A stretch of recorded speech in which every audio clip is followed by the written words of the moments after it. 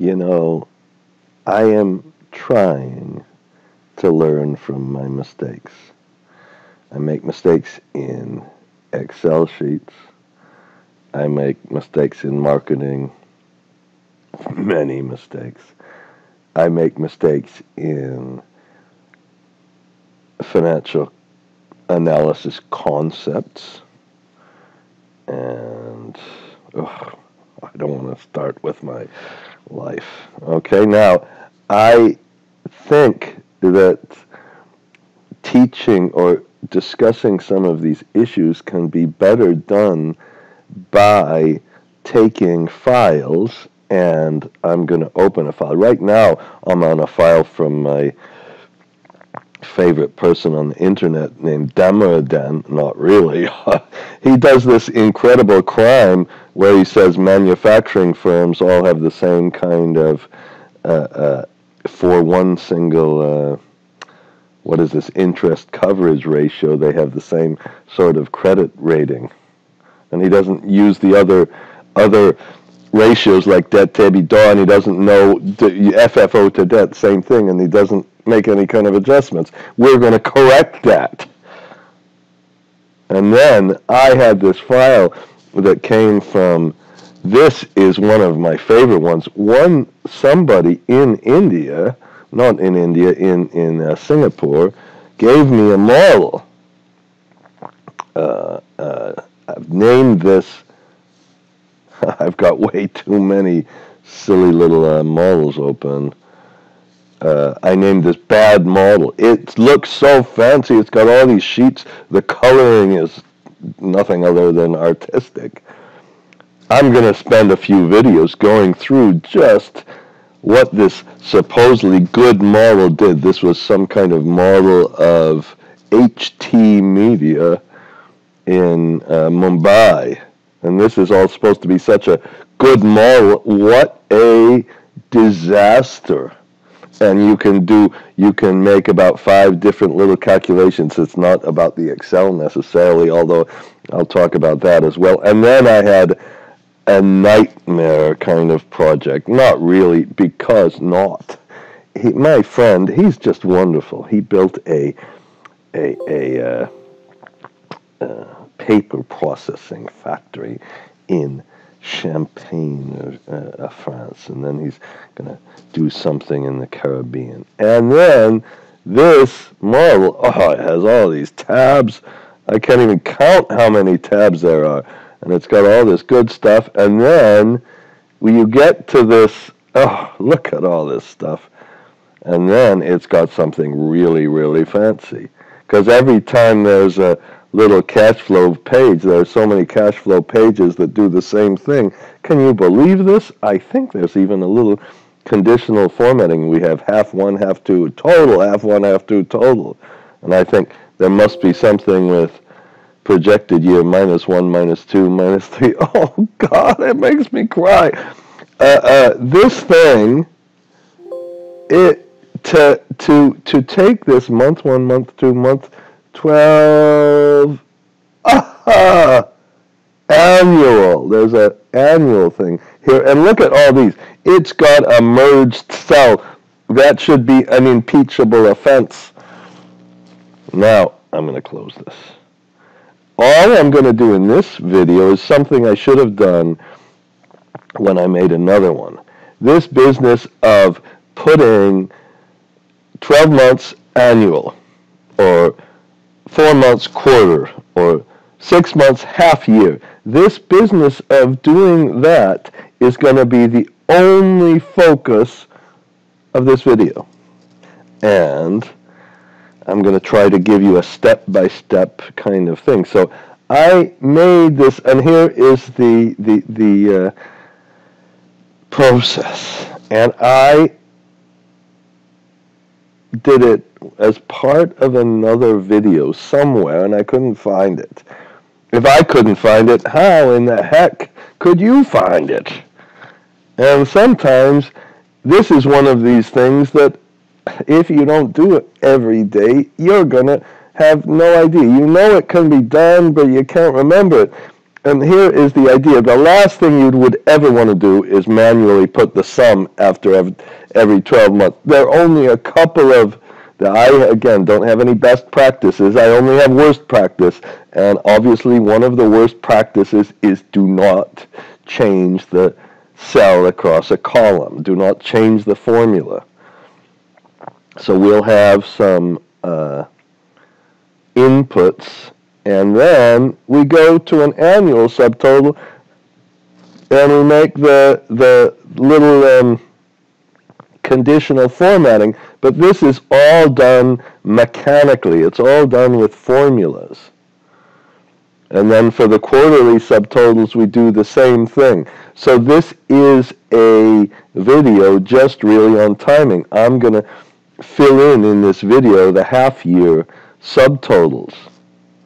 And I'm going to keep saying what I'm going to do. Well, Churchill told you to do that. Say what you're going to do it, and then say what you've done. Okay.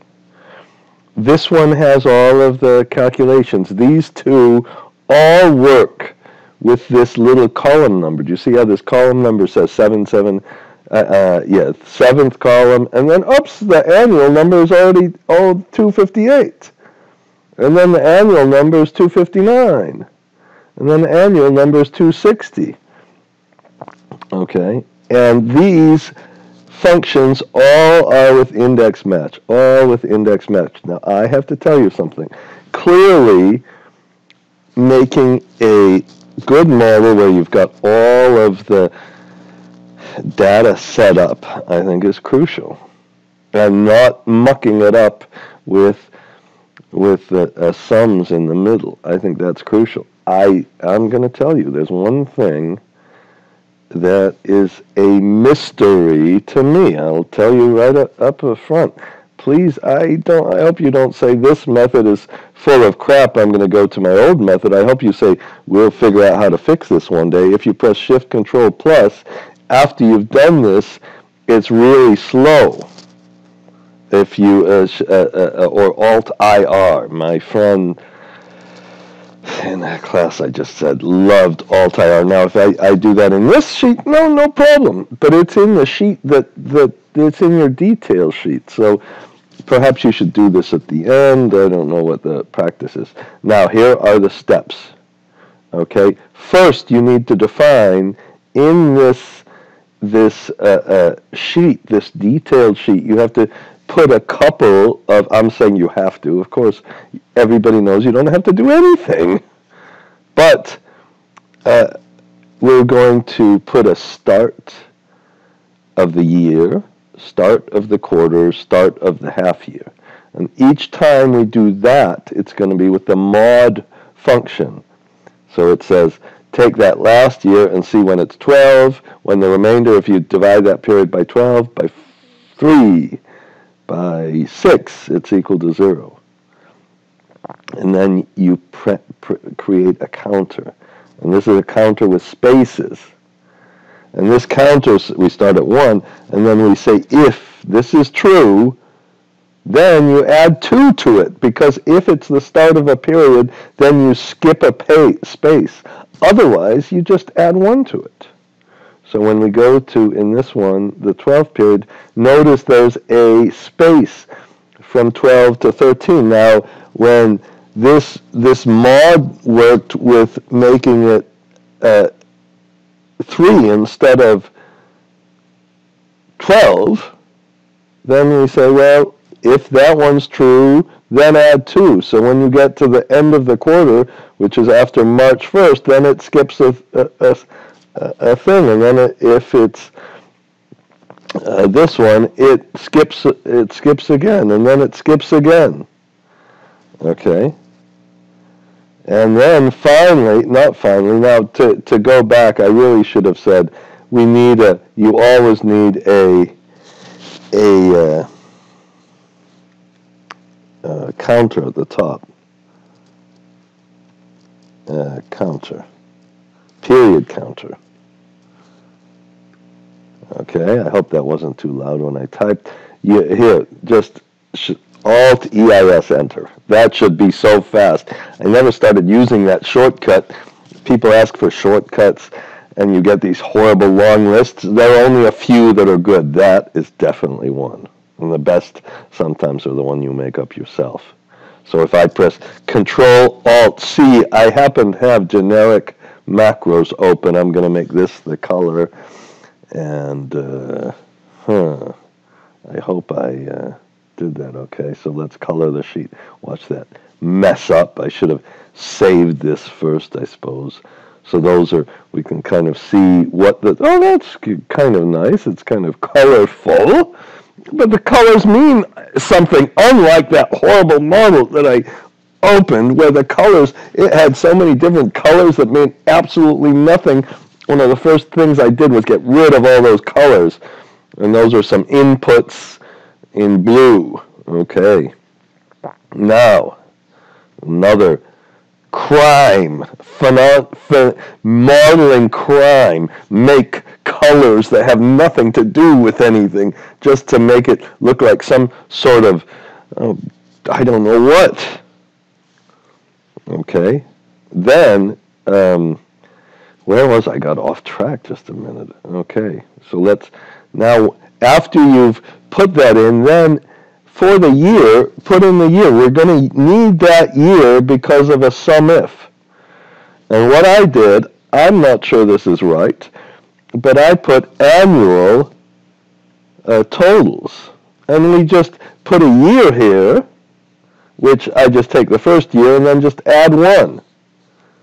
Okay, that's not so hard. And then up here, I'll wait with this, but this, notice this gets added, incremented by 13. And then you just make a sum if. And here's what I was experimenting. You notice that my sum if here does not use the entire row. And we make a sum if and click on that entire row, press F4, that's the criteria, that's the sum, and you just copy it down. So you have the annual sums all over the place, okay?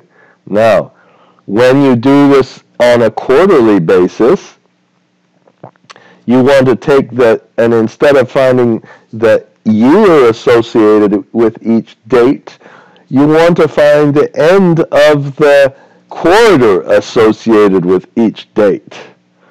And there's an EO month function in Excel and an E-date function in Excel, but there is no EO quarter date, and there should be. So every time you have a date, you see when the end of the quarter is. And I think I don't use that often, I've found, but I do use it occasionally. And this is an end of half-year function. So depending on the month, before month 6, it's always the end of the half year is always June. Okay? And that, where are we? We're at the end of the quarter and end of the half-year functions. Now, to get that, if you have the Google Drive, I put that in Chapter 1. I put in the Excel utilities, I put this thing called a function library where I have some things. One of the key things is the read, this, I hope it's called read array. That allows you to start working on all the functions. There's a payback function that Excel doesn't have. There is one of the, I think, crucial functions, look up and interpolate. There are some things that match the second thing instead of the first thing. All of those things, I hope, can be helpful. And then I have the end of the quarter. And this end of the quarter, it's not really done all that well. Perhaps this should be in a kind of different color or something. At least I'll push Shift-Control-7. This, you press alternate F8. I broke my glasses, so I can't even see my keyboard. And then you look at the end of the quarter, and I also put an end of half year. The way it works is you say, well, if it's quarter one, if it's January, April, July, or October, then we take the date and we have to go to the end of the month and increment that by 2. If it's February, what's after 5? That must be May, or 8, I think, is August, and 11, I think, is November. Then you have to take that date and just add 1. If you're already in March, June, or September, or December, then it's just you add 0. The same kind of thing works with the end of the month. So you read in the date, you make a little function name, and then I just decide, well, here's the month. We just take there's unfortunately in VBA, you don't use the date function here. You use its own little function. There are a few things where you cannot use the Excel functions. You have to use the VBA functions. So for a lot of other things, I would put workbook,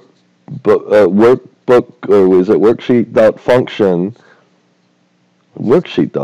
and then you put date. That doesn't work because there's already a month date, at least I think. And then if it's, let's go back, if it's 6 or 12, we just add 0. If it's 5, which is May or November, you take that date, the end of the month, and add 2 to it, and so on and so forth. That's almost easier to understand than the EO month. Okay, but better close this one. Not really, it's not that important to close. Okay, so we have that one, and then I've gone through this. Now, end of quarter. Now you create the subtotals. Here in this one, when I go to the, now let's make the quarterly. Okay, and this is just at the end of the same column. Of course, there are 100 different ways to do this. We take this 4, and notice we always add 4. Always add 4. I just put plus 4. In fact, I could have put plus that first one. We start with 4. That's those blanks. That's those blanks in the counter. 5, 3, 4, 7, 8, 9. I hope I didn't shout in your ear too much just now. 15, 16. I hope I'm not projecting my voice too much like some people do. And then we those are all the fillers. And we did the same thing for the year.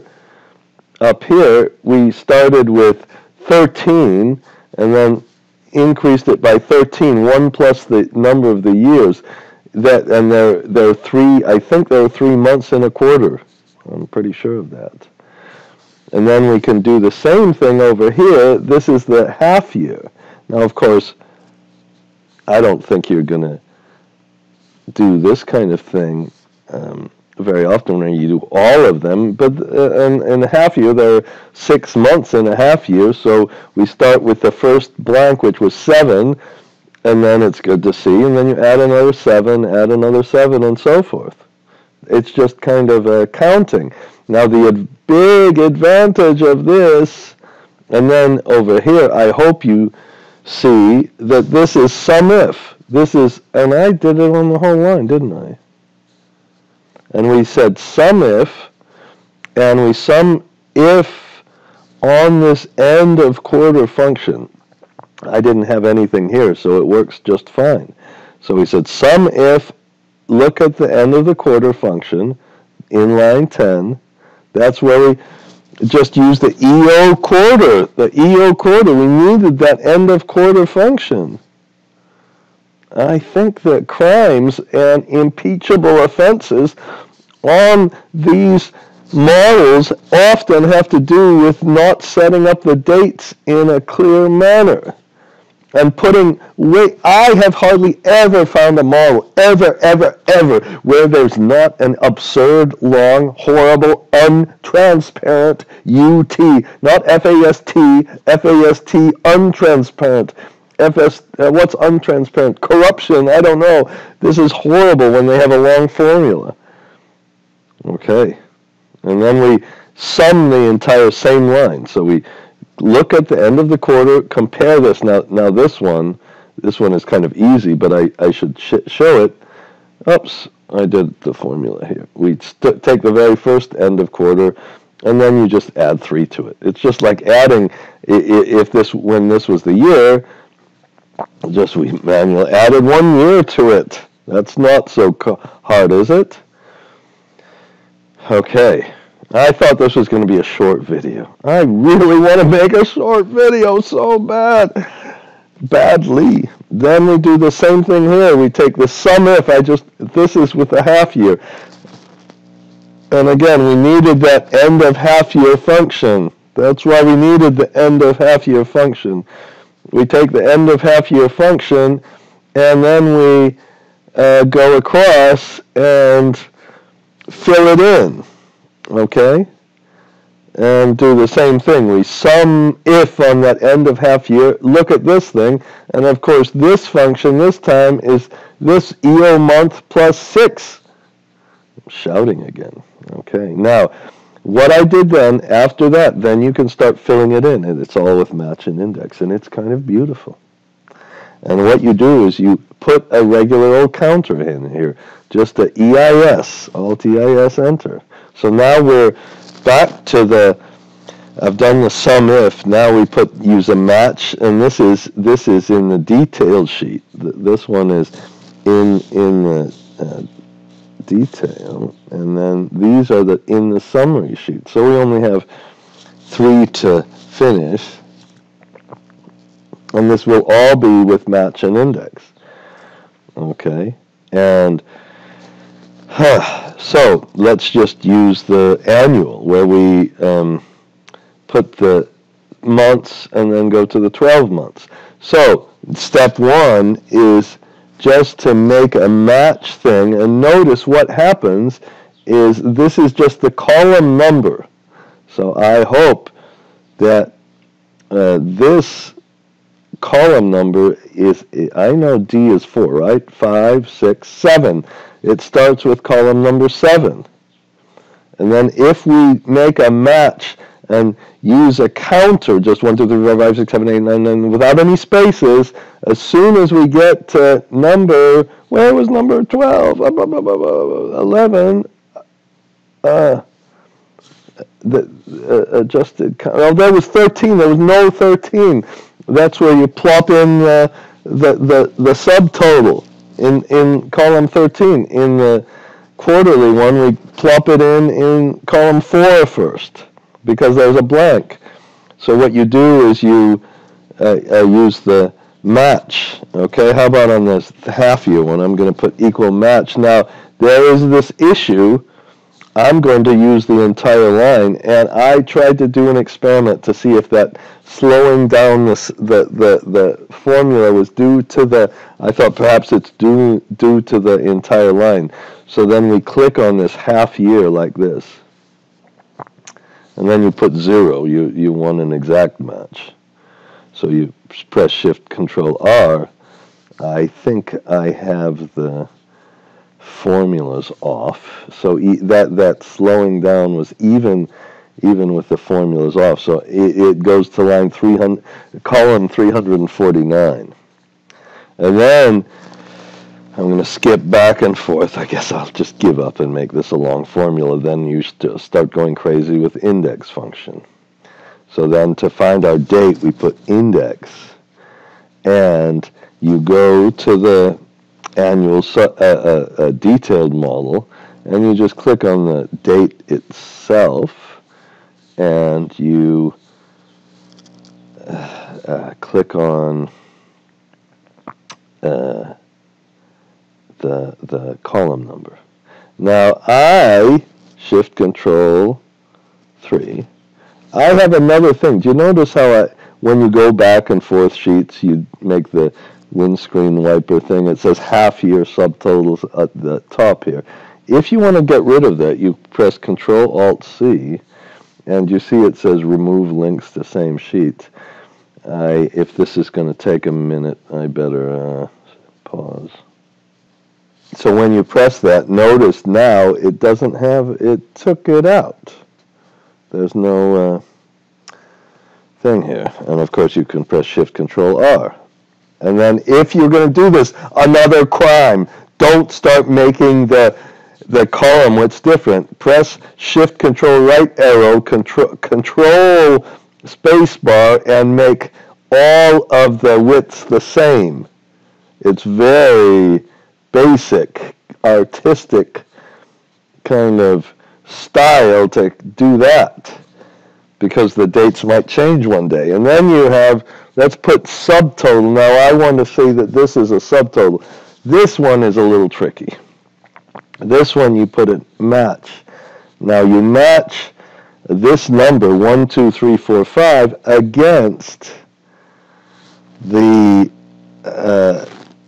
you go back into the detail model, and now we're going to go all the way across to the half year, and then you see, well, when that counter is just equal to one of these counters, 7, 14 and all that, F4 and put comma 0, then you get a nice little NA. I'm just going to give up on the timing of this video. And then we get a 1 when it's a special 2, and all I want is a true and false. So I put a if is NA. Okay, that's one way to do that. There are about 100 ways you could do that. If it's an NA, then let's put a false. So let's kind of go backwards to the normal one, and then put a true. And then we have false and true, so that true is a 1. That NA you can use a lot. That's a nice little function. And then we just go and we have our column here. We have the column number. Everything is really tied to the column number. And then you just put index, and you go to the detailed model, and you click on the revenue line, the whole line, and then you find the column number. That was crucial. And why don't you push a little F4 here, and then we Shift Control R, Shift Control 1 perhaps, Shift down, Control D, and all that stuff. I don't know what those NAs at the end are. I went too far, but now we have a half-year subtotal. Do you see that? Because it went to the right column with a sum if. And now we've done all of this without any kind of stupid little manual sums. So I'm doing this on the expenses as well. And then we have all the sums, and I press Shift Control E. That's just a kind of manual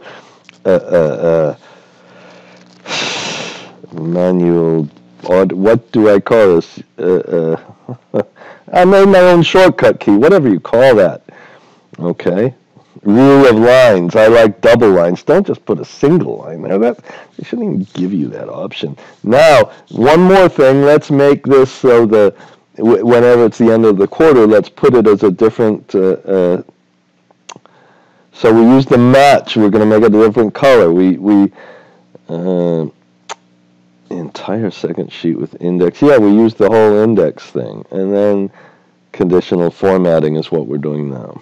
Okay, and on the conditional formatting, I'll start here. Select this. Maybe this time I'll just select this. You could make this a ranged name, because sometimes you're going to insert rows and insert columns. But then the step number 1, it's the crucial step, is to go to the left. Do not, I think you have to start at the left.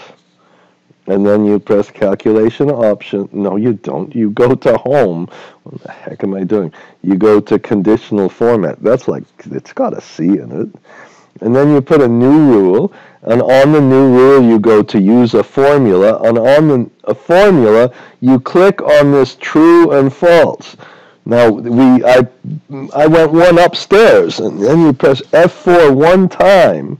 And you could put equal true, but you don't have to. And that's going to find every time it goes to the true. And then I'm going to go to format, and I'm going to set this format. This is the big decision. I'm very nervous about this decision. What color should I make it? Oh, that's not a very creative color. And then you press OK. I'm sure you kind of came up with that yourself. You did a better one. And then it shows you each half year when you have done the truth. So you keep your model. You never, ever in the detailed model put a bunch of sums in there. Now I'm summarizing. You don't put a bunch of sums in there. You use counters, and you use match an index. And you cannot use lookup here, unfortunately, because we need the match with a 0. This was the key to get the column number here. And if you don't like it, you can press Shift space bar, Shift alternate right arrow, and kind of you don't need and you don't have to say date with index, of course. I put those there for you. And then we have our nice little summary table. And I would suggest you doing this all the way at the end, not at the beginning. So I tried to put in here kind of some of the formulas. And I have rambled on enough about this. And it's one of the crimes. Now we're going to get into other crimes which are much more theoretical. Okay? And I think it's a way to learn what not to do. 30 minutes. I was sorry about the length. But I doubt I'll ever look at this one again. But